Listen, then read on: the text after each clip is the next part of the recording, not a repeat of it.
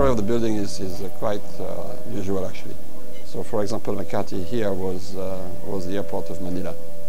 Close to us, not too far away from this building, there is a tower, the original tower.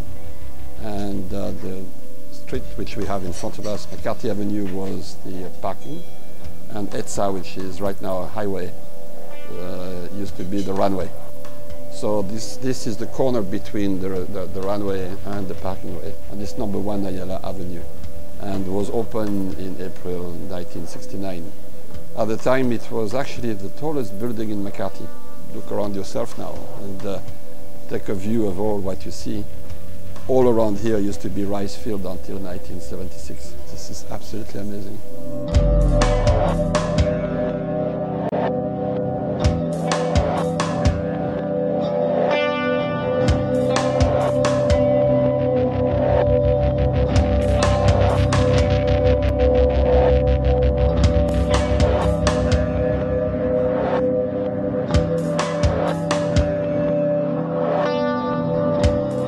Right now at the top floor of the hotel, the Club InterContinental Lounge.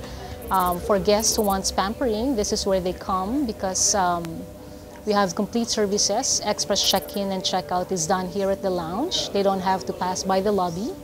And we do offer buffet breakfast in the morning, afternoon tea, cocktails.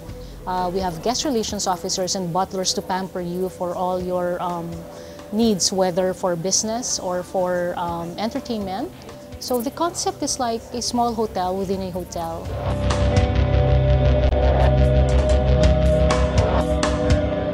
And I'm very passionate to invite our guests to experience Manila as its finest. We have several options for you.